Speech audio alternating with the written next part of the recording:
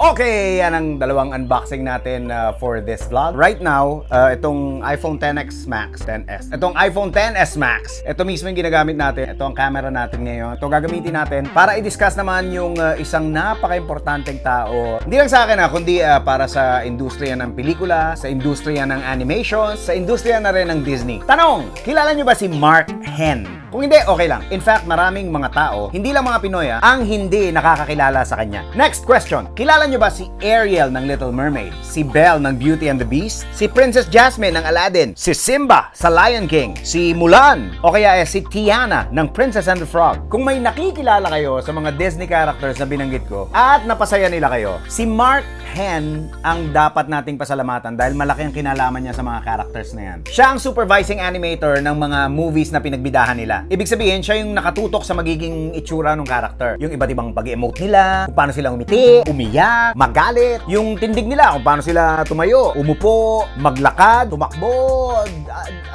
lahat, basta gets nyo.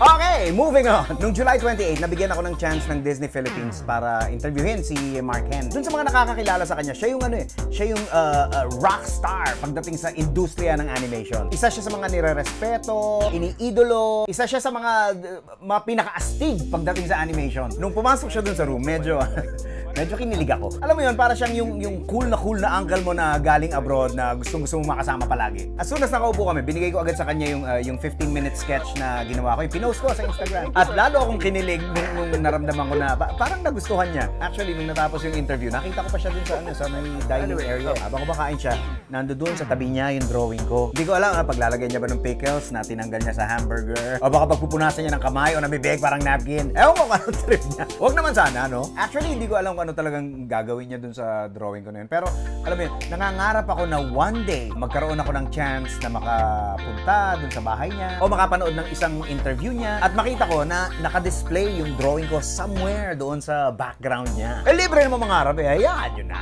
Anyway, nagpunta nga pala dito sa Pilipinas si Mr. Mark Henn para i-promote yung part 2 ng Wreck-It Ralph na movie na ang title is Ralph Breaks the Internet. Supervising animator din si Mr. Mark Henn dito sa movie na to. Nalalabas sa mga sinehan sa November 21. So kung fan kayo ng original na Wreck-It Ralph na movie, siguradong magugustuhan nyo tong Ralph Breaks the Internet. Here's the rest of my interview with Mark Henn. Enjoy! Animation, is this everything that you ever wanted to do? Yeah, this has been a boyhood dream for me. Because where you are right now, what you're doing, it's what I wanted when I was a kid. And as a kid, when you were starting, are you familiar with the term starving artist? Oh, absolutely. Did you ever go through that phase, and what are your thoughts on that? Well, I really can't say that I was a starving artist because I came through college, and my last 2 years, the 4-year college period was at CalArts, where I was studying in the Disney animation program. Part of the reason why that program was set up was to, fill the ranks of a dwindling animation department as the older artists from the first generation were retiring and some had passed away already. So the studio was looking to get new blood. So for me, I had done my 2 years at CalArts, and at the end of each year they review the students' films. Yeah. So my film was reviewed and they liked it, and so basically they hired me after my second year at CalArts, and so I've been there for 38 years now. Yeah, so that's the thing I about. didn't have a starving artist period like some people do, and I'm very, very thankful for that. Okay, what is the main difference between cartoon and animation? Well, I guess the biggest difference is you can think of cartoons as primarily still, one image, like an illustration. Okay. And animation, of course, means movement. So Okay. that there's movement involved, so it's moving cartoons. So you can be both a cartoonist and an animator at the same time? You could, yeah, or either or.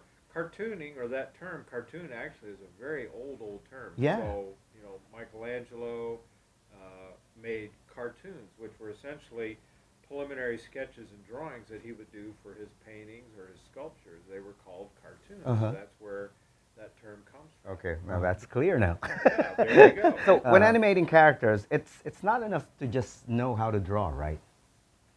Well, that's certainly a part of it. I mean, with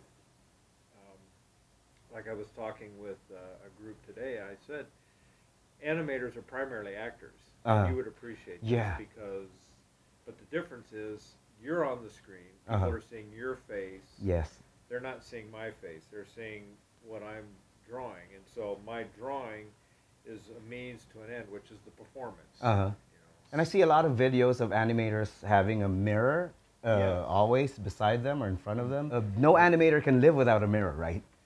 Well, you can live without a mirror, but yeah, it's certainly a very helpful tool because it just goes back to the idea of finding some kind of a reference. Expression. It's like what you feel it, you feel an expression, but so you just make like, what does that look like? I can feel it, but I can't. Yeah. So you just find a mirror and you go, oh, okay. Translate like, immediately.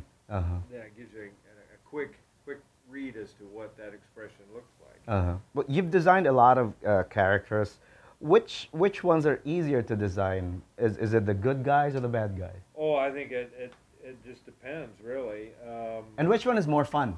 Well, some people have felt villains are kind of fun in some respects, but I tend to have been cast on a lot of lead characters, and I find them extremely challenging and very gratifying because if you look at my, career and the characters that I've done, they all tend to be a leading character versus the sidekick or the villain. I've done some villain scenes, but I was never cast to be the villain. I don't know if you've heard of Phil Tippett's remark about the Jurassic Park 3D animation, where it says like we were going to lose our jobs when he saw the animation of the T-Rex in broad daylight. Realizing what digital technology can do, did you ever feel the same way at any point? I suppose. I mean, because I think that's just kind of human nature. When there's a change in a life and change in technology Yeah. that directly, Affects. correlates with your job. I think that certainly is just kind of a human reaction. But we tried to adapt, and some have adapted much better than others. I adapted. I worked on one CG film, and then had the opportunity to continue doing some more 2D hand-drawn films. But then now my career is adapting to, working with the younger artists and passing on the head and the heart issues of animation, as opposed to just the technology. Because that's just a tool. That's just replacing this. But what happens here and what happens here Still the same. is still the same. Exactly. Did you ever think that the characters you designed would one day transition into live action or 3D animation? No, not really. I mean, it's... Yeah, take Belle, for example. Yeah, I certainly never would figure that they would have created a live-action film based on that. Not that, I mean, we've done some animated films that were, live-action films prior to us, like, Robin Hood, for example. Yeah. We did a animated version back in the 70s, which, of course, probably took some inspiration from the Errol Flynn movie. So it's kind of gone both ways, but they seem to be doing a lot more of it these days. Yeah, they are. Of what they call a reimagining of our animated classics. What would you like to see next as a live action? I'm probably more curious than anything to see what they do with Mulan. Oh, I think that of all of them, I think has a good chance of translating well. But again, that story has been told, I think.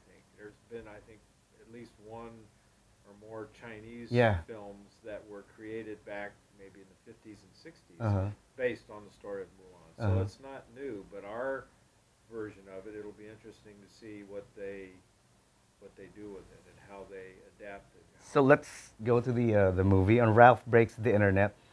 It has a weird title. Right? It was pointed out by Ralph in one of the plugs. Right. It was in one of the trailers. They say, wait a minute, shouldn't it be Ralph Wrecks the Internet? And, like Vanellope says, after all, he is Wreck-It Ralph. Yep. And Yes, who he's talking to. That was funny. Yes, the character Yes, who he's talking to, says, nah, it's, it'll be fine. Ralph Breaks the Internet. It's going to work just fine. Are you comfortable with it, though? I think so. Okay. I noticed the inclusion of Japanese anime style in a few Disney 3D titles. Wreck-It Ralph, for example, has some Japanese characters. At this point in the genre, who do you think is influencing who? Is it traditional animation or Japanese animation? That's a good question. I wouldn't say either one is necessarily influencing the other. I think there's a mutual admiration for both studios. I mean, for Disney to recognize Studio Ghibli. Exactly. Well, and I think there's just a mutual admiration. Yeah. So, would you consider Ralph Breaks the Internet to be the perfect fusion animation technique project so far, including the Japanese anime and? Yeah, I think so. So far, because it's going to include, as they go into the internet, some interesting styles and different things as they, experience different sites and things along the way. So it should be one of those open to a bridges, lot of a gateway. styles. Anything you have to say about Ralph Breaks? Are there any Easter eggs? Oh, I think there's a lot. There's a lot. Eggs, yeah. Okay. I mean, you can't tell it, a show like this and go to the internet and not have a lot of Easter eggs. In the tradition of Marvel too, is there like I don't know if you're spoiling it or what, but is there any like post-credit scenes that we should? I haven't heard. Okay. I have my own idea of what I would like to do with the post-credit scene, but I don't know. I haven't heard officially if there's any kind of a post-credit scene. Man, we're gonna have to stay after the credits. Yeah. Yeah, that would be fun. There you go. Thank you, sir. This has been. Pleasure. Oh my God. This is. Thank you, sir. You're welcome. My pleasure. Man, we're looking forward to watching Ralph Breaks the Internet. Comes out in the States November 21st. Okay, soon. Yeah. Thank you, Mark, Henn, everyone. You're welcome.